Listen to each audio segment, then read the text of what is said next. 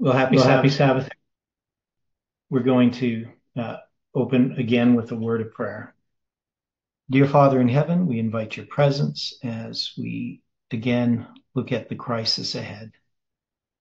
We know, Lord, that we need a revelation of Jesus Christ, that a faith and a confidence to trust in you in spite of what we see around us, in spite of what we see in ourselves. Give us wisdom and understanding. I pray for each one as we study, that your Holy Spirit can speak to them, that you can speak to us individually, and that we can come into harmony with you and with one another. And be with us now, we pray, in Jesus' name. Amen. Okay, so reading through this booklet by Robert W. Olson, he's got this question and answer form. And so we're just going to carry on where we had left off before, dealing with the miracles the false miracles that are going to be done by Satan and his agents at the time of the end, in our time. So we know in the time of Christ that miracles were evidence that Christ was from God. But we know that as the Holy Spirit is withdrawn from the earth, Satan will have the power to appear to do miracles. And many who have rejected God will use this as evidence that they are in the right, and this will be as a weight used against those who are truly following God, right? So we're going to have this overmastering delusion. And so this is going to occur at the end of times where God's people, in spite of what appears to be the situation, that they are the outcast of the earth and that this being that appears, which is Satan, who personates Christ, appears to be Christ from human sight, but does not have the character of Christ, even though some things are going to be parallel. Those that have learned to trust in Christ will see themselves as sinners, even though Christ has declared them righteous, and they're not going to sin. Their dependence is upon God. And the wicked, of course, will think that they're all okay. So anyway, that's the context in which he's asking this question. Can we expect a cessation of these lying wonders once they have began? We are warned that in the last days he will work with signs and lying wonders, and he will continue these wonders until the close of probation, that he might point to them as evidence that he is an angel of light and not of darkness. So I'm not sure how he's looking at this. Is he saying that they end at the close of probation? Because we have other statements where Ellen White's pretty clear that this deception continues after the close of probation. So I'm not really sure if he's taking this statement to mean that they end or that they don't end. So, I mean, obviously they end at some point. Okay, what Elijah type miracle will be performed by some of Satan's devoted followers? It is stated in the word that the enemy will work through his agents who have departed from the faith, and they will seemingly work miracles, even to the bringing down of fire out of heaven in the sight of men. We must not trust the claims of man. They may, as Christ represents, profess to work miracles in healing the sick. Is this marvelous when just behind them stands the great deceiver, the miracle worker who will yet bring down fire from heaven in the sight of men? I saw that soon it would be considered blasphemy to speak against the wrapping, and that it would spread more and more, that Satan's power would increase, and some of his devoted followers would have power to work miracles, and even to bring down fire from heaven in the sight of men. Servants of God, with their faces lighted up and shining with holy consecration, will hasten from place to place to proclaim the message from heaven. But by thousands of voices all over the earth, the warning will be given. Miracles will be wrought, the sick will be healed, and signs and wonders will follow the believers.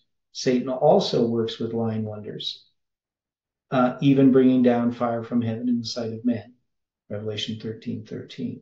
Thus the inhabitants of the earth will be brought to take their stand.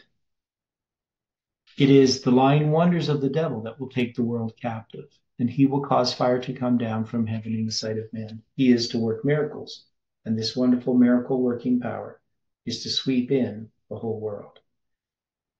He claims to be Christ, and he is coming in, pretending to be the great medical missionary. He will cause fire to come down from heaven in the sight of men to prove that he is God.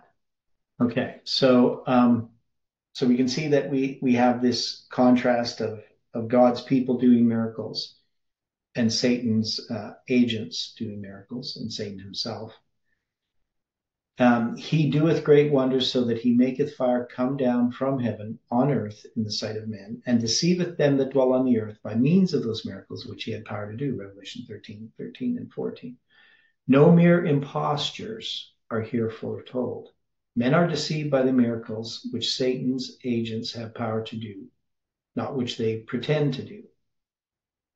So there are certain miracles that Satan is going to have power to do, right? Obviously, he can't truly heal the sick except things that he has brought upon them. But he still can do miracles at this time. He will be able to perform miracles. How will the enemies of Christ look upon the ability to perform miracles? Papists who boast of miracles as a certain sign of the true church will be readily deceived by this wonder-working power. And the enemies of Christ, by the instigation of Satan, request them to show some miracle. They should answer them as meekly as the Son of God answered Satan. It is written, Thou shalt not tempt the Lord thy God. If they will not be convinced by inspired testimony, a manifestation of God's power would not benefit them. So one of the things we see here is we know in the time of Christ, were miracles evidence that Jesus was the Son of God? Yes. Okay. So why in the last days is Satan allowed to do miracles? Why this difference from the first coming and the second coming? He must be allowed to manifest fully his character of deception. Okay. So there is a work that's being done as far as something's being made clear to people at the end of time. So Satan is being unmasked. To people and to the theater of the universe, to all the worlds. When Jesus said, I will draw all, he meant all created worlds, Stephen. Okay. Now what about, if we look at the story of Thomas. So Thomas, he said, unless I see the nail prints in his hands and put my hand in his side, right, I will not believe, right, that Christ has risen, right? Now, then he sees Jesus, and Jesus says, feel the prints in my hands, put your hand in my side. You have seen and believed, blessed is he that has not seen and believed. Is there something about the truth that's being presented at the end of time that needs to transcend sight? That we have to have that's different. Okay, somebody said something. Stephen? Yes, I would say that the miracles Satan has been allowed to do would be like a test for the people in the last days, whether they're going to trust in sight or walk by faith. Mm-hmm. Yeah. Trust now, the word of God. Okay. Yeah. So let's go back to the Garden of Eden. So God put the tree of knowledge of good and evil in the midst of the garden to test his people, right? To test Adam and Eve. Why did he do that? Why would he put that tree there? Sort of to give them the option to obey or not to obey. Okay, well, he didn't have to put a tree there. He could have just, he gave Satan access to them through that tree. So, I'm sort of playing the devil's advocate here, which is a bit of a pun as well, or a reference. But isn't it that if God hadn't done that, would Adam and Eve sinned? Right? Why is he having this access to Satan in order to test them? Right? He could have just left them alone and maybe sin would have arisen eventually at some point, just as it did in heaven. But why this issue with Satan? Well, the other angels needed to sort of see something of Satan's ways, in the sense it was things had to be played out. Satan's character was going to be displayed to them. Just hang on. Yeah, just hang on. I have to pause. I'm going to come back to that. Just keep your thought. In my study of this here, Ellen White says there was other worlds with other trees as well. So the earth was not sort of different from the way God had created other intelligences in other worlds. Only this time that you have Satan now at the tree tempting. So I don't believe Satan was at the other trees. He had maybe in mind to tempt the other worlds after he had maybe captured or got the obedience to him of Adam, tempted them. But Satan was had his mind just focused on tempting Adam and Eve rather than the other worlds. And maybe that could be seen as unfair that the other worlds didn't have Satan at their trees to tempt them, but God had gave Adam and Eve a warning. Two angels had come down and warned Adam and Eve of that what had taken place and had warned them of Lucifer's plans that he was going to come to the earth to try to tempt them. Okay, so the reason why Satan is there, why God is having Adam and Eve have access to Satan, is it's on this earth that God is going to work out his plan of salvation that's going to undo the work of Satan. Well, that comes of it, yes. Yeah. So we see that this issue of Satan, as far as this world is concerned, is that this is a special place in that context, right? So at the end of time, Satan is going to be given another opportunity to deceive these people that Christ has redeemed, right? Yes. Do we see how this works? Why this is at the end of the world? Why this final test? Because sin has come, into the universe through Satan. God has created this earth and Adam and Eve in order to counteract this work of Satan. I mean, there's lots of thoughts that come with this, but it's not just some arbitrary thing where Satan is now allowed to do miracles. It has to do with the progression of the plan of salvation. Now, we were talking a bit about it last night as far as the atonement, right? So we know that there's this work of atonement that that begins from the foundation of the world. Jesus has offered himself to come and die. But there is a work that has to be completed in his people before he can come the second time. So when he came the first time, came and died for our sins. And now he's our high priest ministering in the heavenly sanctuary. And when probation closes, there is that, can't remember the article. I think it's from the Spalding McGann collection. We had addressed it when we studied early writings, page 74. And in that vision Ellen White had in 1850, it's going to describe when Christ takes those sins that have been cleansed, from the sanctuary, from God's people that he has cleansed, and he places them upon the head of the scapegoat, that Satan is seeking to escape, right? That it is from his response. Like if he could succeed, if Satan could succeed to get God's people to sin, he would be victorious, right? That's the idea. I should find that statement because it was quite interesting. Where would that be? Well, maybe I'll do it this way. This way. Yeah, I don't know where it would be.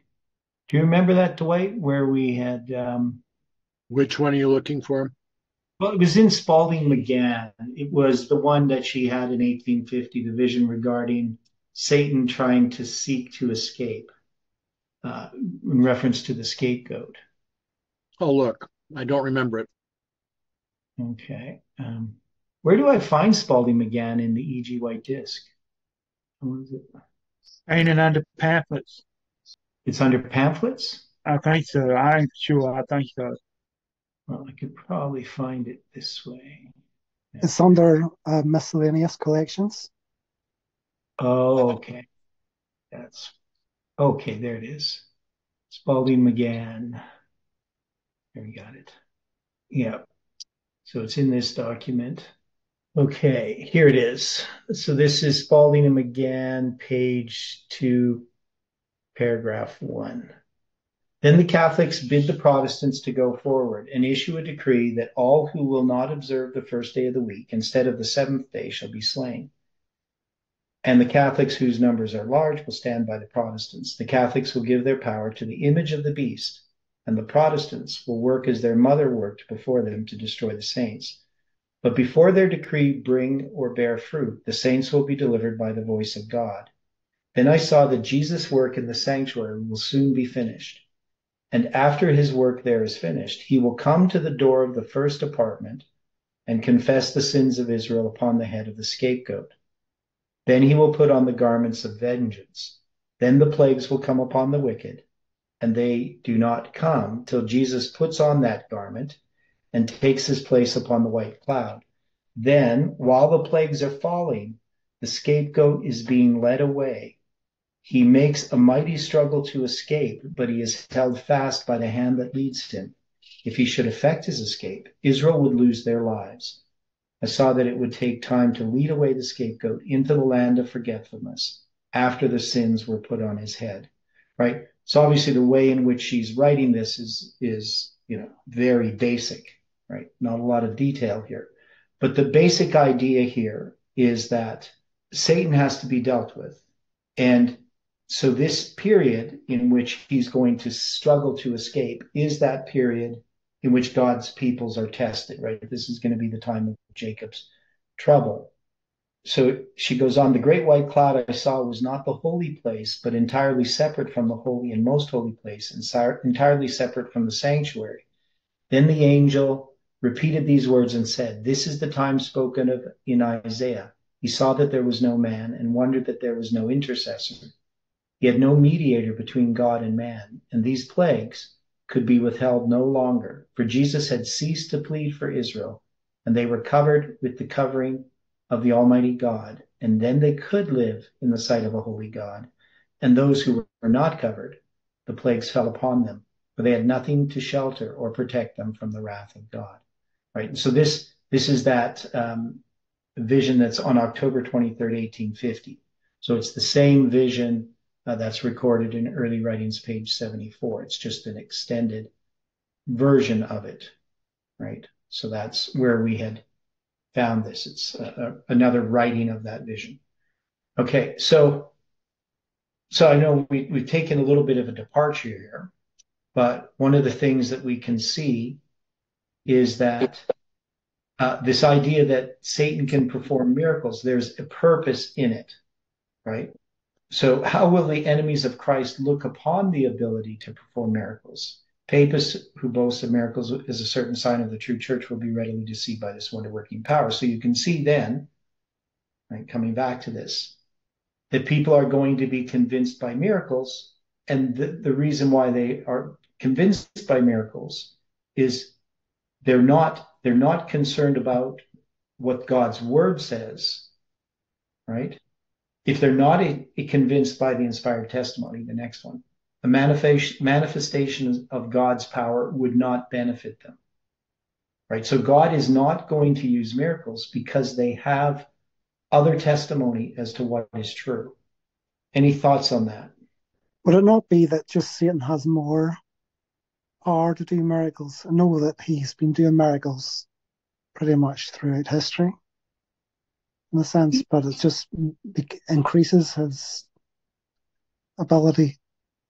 Well, yeah, I understand what you're saying, especially because people, God's spirit is withdrawn. He has more people under his control. But I don't think it's just that. I think God is allowing it specifically to happen in this way, right? I mean, we know with Elijah on Mount Carmel, God didn't allow the priests of Baal to have fire come down from heaven and consume their sacrifices, right? Mm-hmm. But Satan will be able to bring fire down from heaven at the end of time, something he couldn't do in the past. And we know there are restrictions. For instance, when Satan personates Christ, he will not be allowed to come in the clouds of heaven as Christ came, right? God's not going to allow that to happen. But, he'll still come in different places on the earth, right? So it goes contrary to what's said in the scriptures. So if somebody is founded upon the word of God in their experience, and not just knowing certain things like, about how Jesus comes back, but actually has a living faith, they will be able to stand against these deceptions, resist them. Unbelievers will require them to do some miracle if they believe God's special power is in the church and that they are the chosen people of God. Unbelievers who are afflicted with infirmities will require them to work a miracle upon them if God is with them. Christ's followers should imitate the example of their Lord. Jesus, with his divine power, did not do any mighty works for Satan's diversion. Neither can the servants of Christ. They should refer the unbelieving to the written, inspired testimony for evidence of their being the loyal people of God and heirs of salvation. So who will the multitude think is working so marvelously in their churches? Before the final visitation of God's judgments upon the earth, there will be among the people of the Lord such a revival of primitive godliness as has not been witnessed since apostolic times. The enemy of souls desires to hinder this work, and before the time for such a movement shall come, he will endeavor to prevent it by introducing a counterfeit. In those churches which he can bring under his deceptive power, he will make it appear that God's special blessing is poured out. There will be manifest what is thought to be great religious interest. Multitudes will exalt that God is working marvelously for them, when the work is that of another spirit. Under a religious guise, Satan will seek to extend his influence over the Christian world.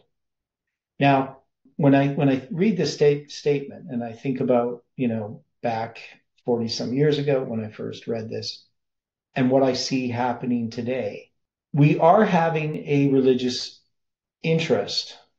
I watched a video recently,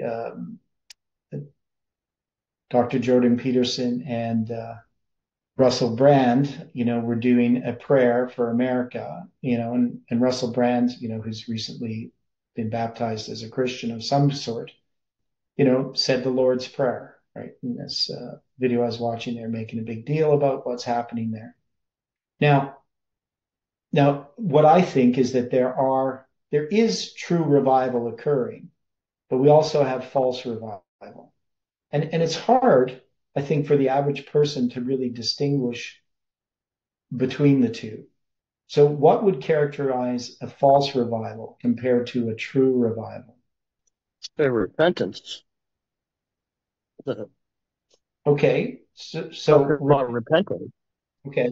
So repentance would be one. Is there true repentance? Is a person actually changing his life, not just talking about what miracles God is doing? And, I know lots of Christians. I've known lots of Christians through the years, and I know Christians today who really focus upon miracles and spiritual manifestations, and yet don't appear to have any repentance for their own sins, right? Satan is always, doing bad things to them, but none of it's ever because of the decisions they make, even though it's pretty evident that it's the decisions that they've made that are causing their problems.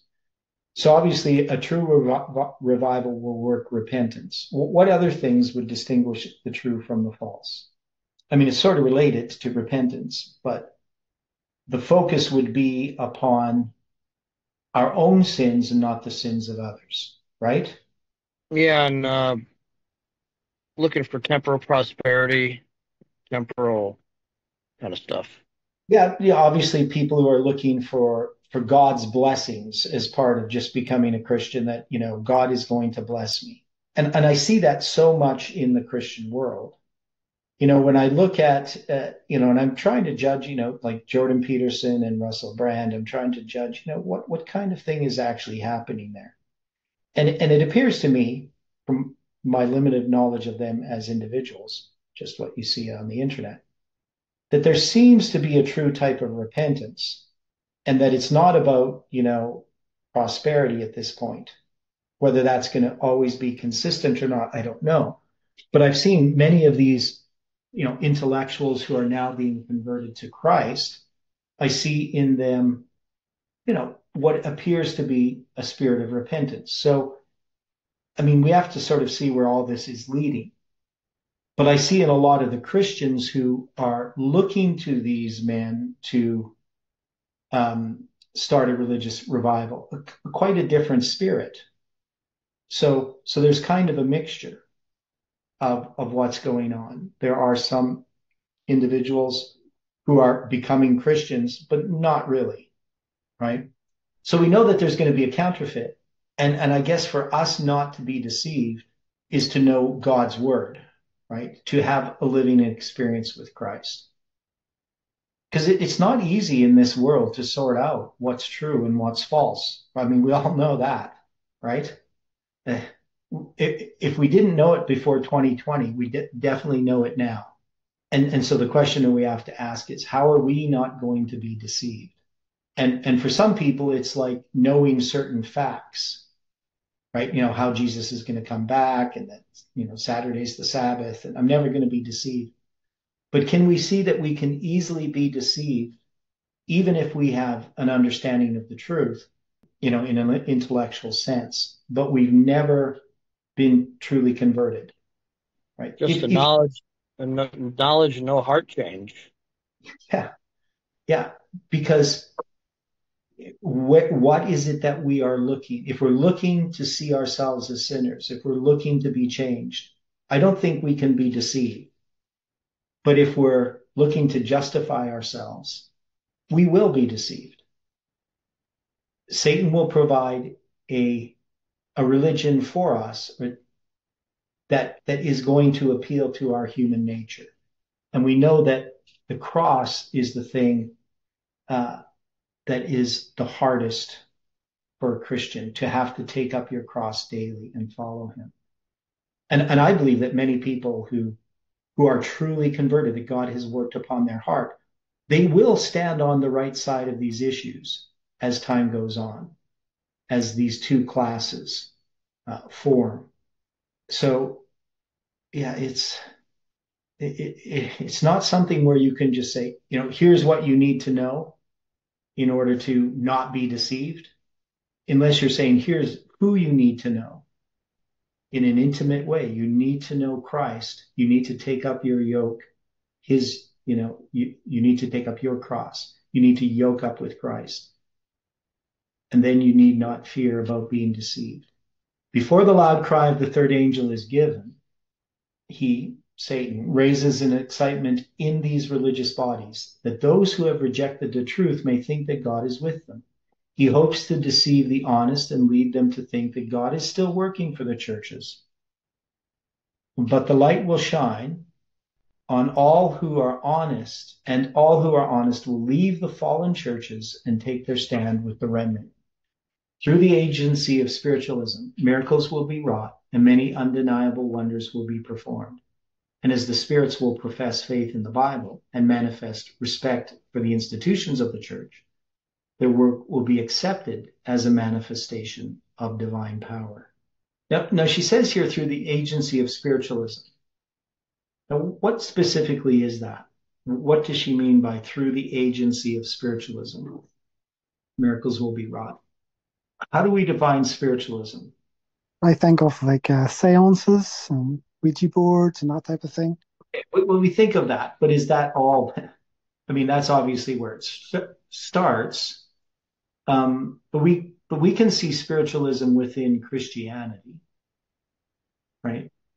And when we think of the agency of spiritualism, hypnotism, different types of meditation techniques and so forth. One of the things that worries me about Dr. Jordan Peterson is, this talk about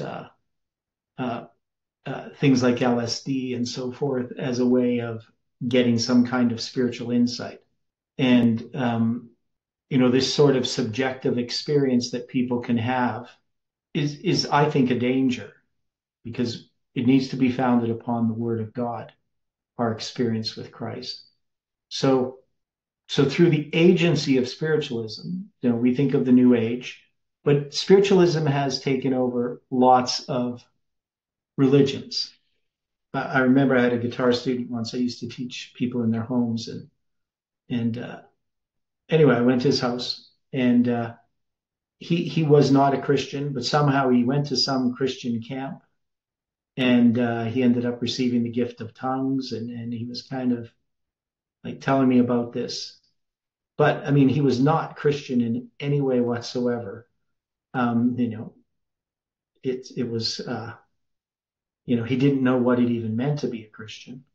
So for some people, that type of manifestation, being slain in the spirit or different types of things that you see in some churches, to them, that's what being a Christian is.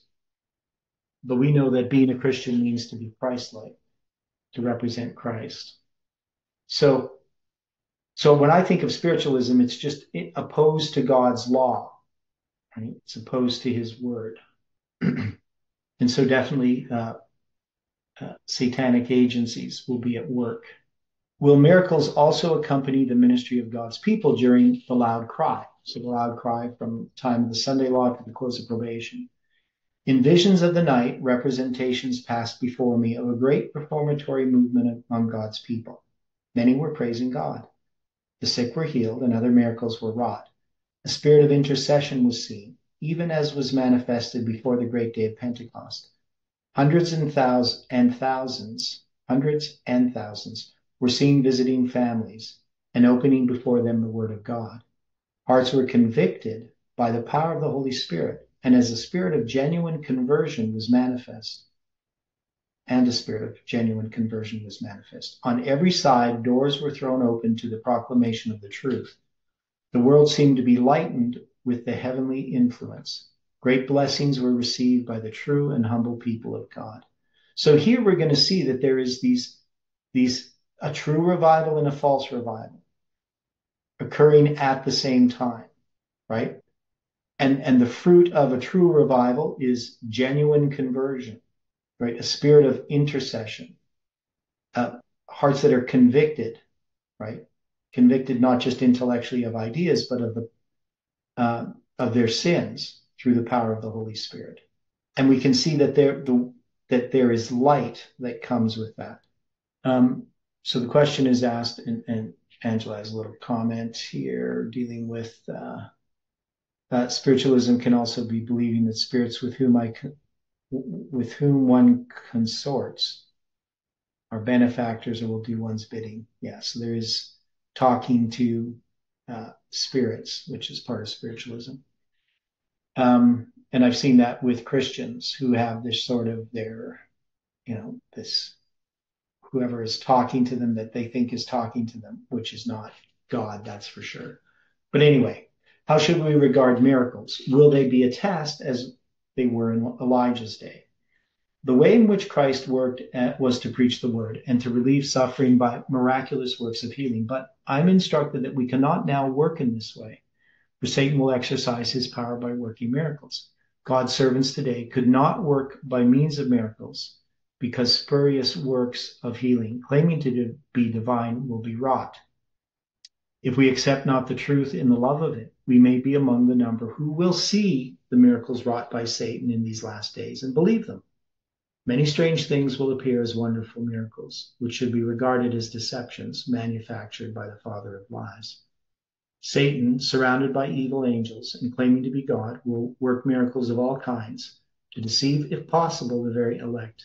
God's people will not find their safety in working miracles, for Satan will counterfeit the miracles that will be wrought. So what she means here is obviously to do miracles as an evidence that you're being led of God. Now, miracles will happen. People will be healed, but it's not going to be used as evidence. How can we tell the true from the false?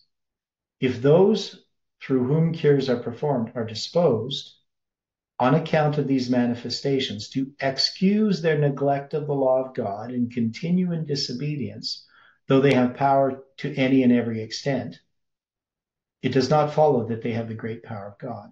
On the contrary, it is the miracle working power of the great deceiver. That is, the connection between obedience to God and healing.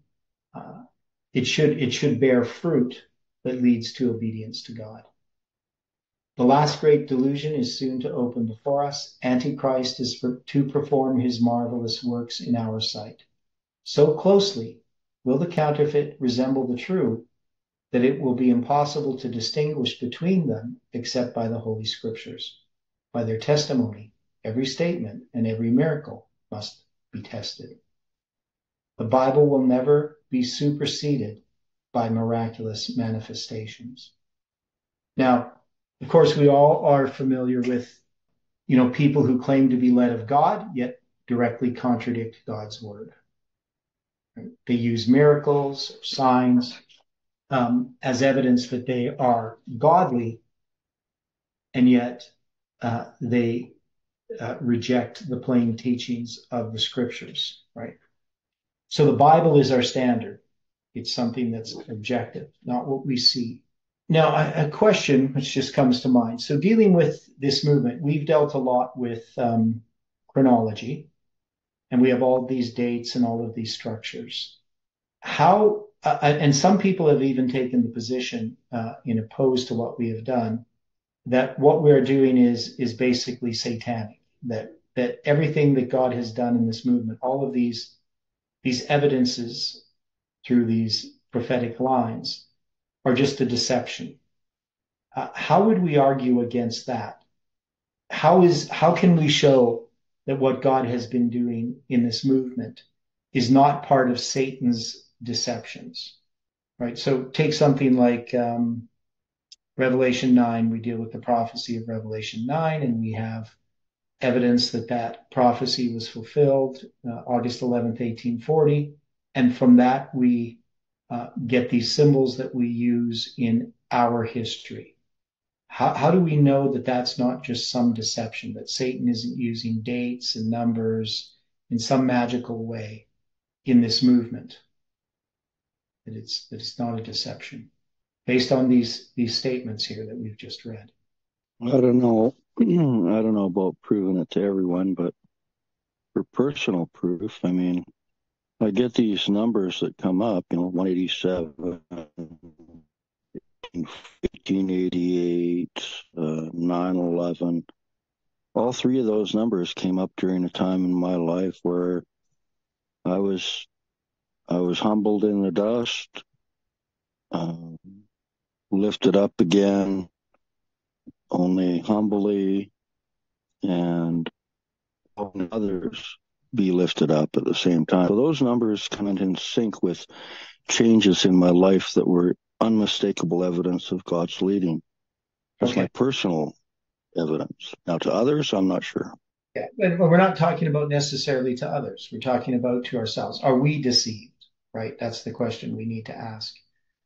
And so one is we would see a fruit that happens in the manifestation of our characters, right? The conviction of sin that comes, right? That is pointing people to the scriptures and to God's word.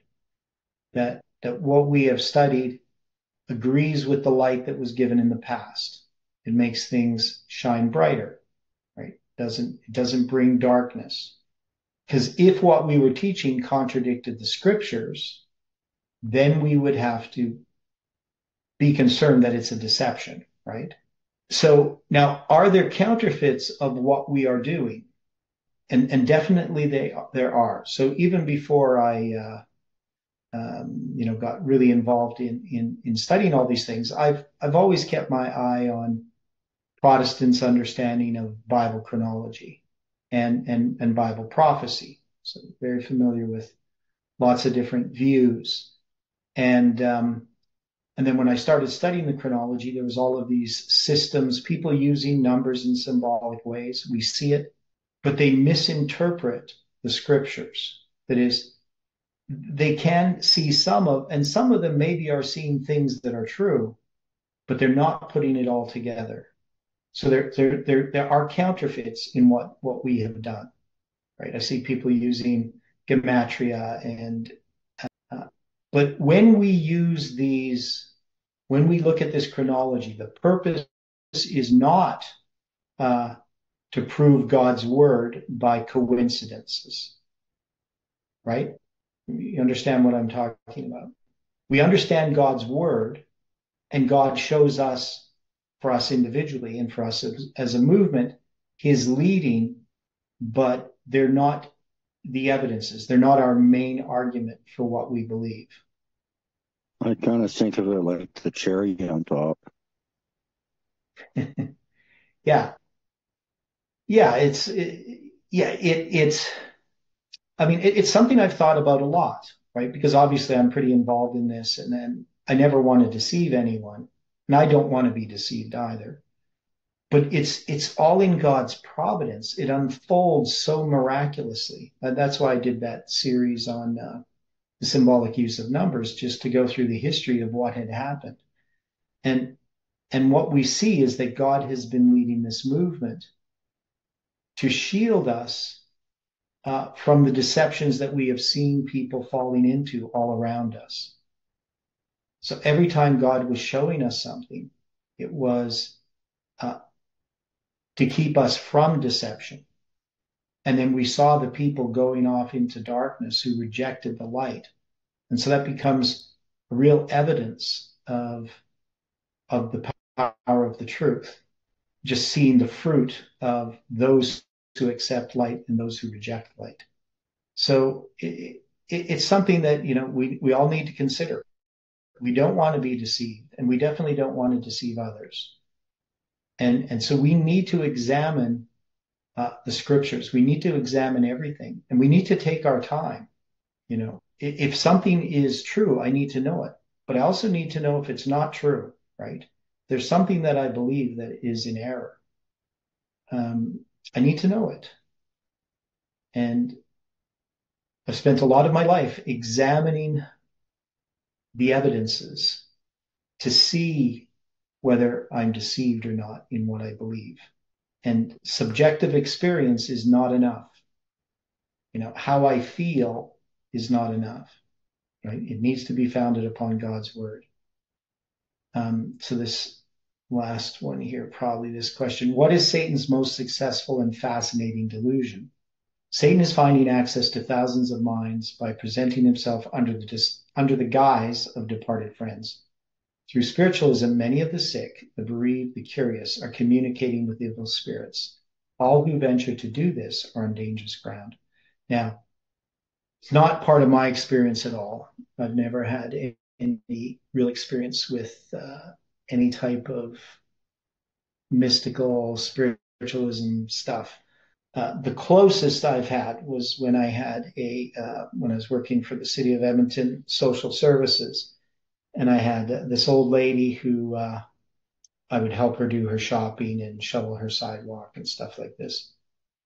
And I was at her house after helping her do some shopping, putting away groceries, and she was completely like delusional. I mean, she believed there was people in the back alley revving a car all night and working on. There's no car back in her back alley, right? And then she wanted to read my palm, and I don't know why I let her do it. I was just kind of humoring her, right? She said she used to do palm reading and all this, but it's something I wish I never did, because the things she said to me were definitely not from her mind. They definitely came directly from Satan, and I recognized right away. So I would never do something like that again. But and one is, she became very lucid at that moment when she was reading my palm. She had to have this huge magnifying glass with this light and everything to see anything. But so we shouldn't play around with things like that. Satan has the power to deceive through his lying wonders, right? And I just recognized what she said, that it appealed to my human nature. It appealed to a part of me that was definitely Satan's temptation. So anyway, when we have things like evil angels come from the form of loved ones and relate incidents connected with their lives and perform acts which they performed while living. In this way, they lead persons to believe that their dead friends are angels hovering over them and communicating with them. These evil angels who assume to be deceased friends are regarded with a certain idolatry, and with many, their word has greater weight than the word of God. And often we see this. Demons will say, that Jesus is just another person, in heaven, or, is some special place. But basically, the idea is that we're all godlike in some fashion or other. That totally contradicts the word of God. But people are deceived by these things. And much of Christianity is no different in how it appeals to our human nature. So, any final thoughts on this topic? Okay, well, let's close with prayer. Dear Father in heaven, thank you for the Sabbath. We know, Lord, that you are marvelous, and we know Satan has sought to deceive us and has many times. But we know, Lord, that your truth, your word, can heal us. We pray that we can live in honesty to you, that we can be honest about our sins, and that we can confess them. We pray that we can be an influence for good. Help us, Lord, to focus upon what you are doing in our lives and to cooperate with you in that work. We pray for one another that your angels can watch over us and that we cannot fear him that can destroy the body, but that we can truly fear God and that we can keep his commandments. So we pray, Lord, that we can obey your voice and that Christ can live in our hearts by faith. Be with each person throughout this Sabbath, we pray in Jesus' name. Amen.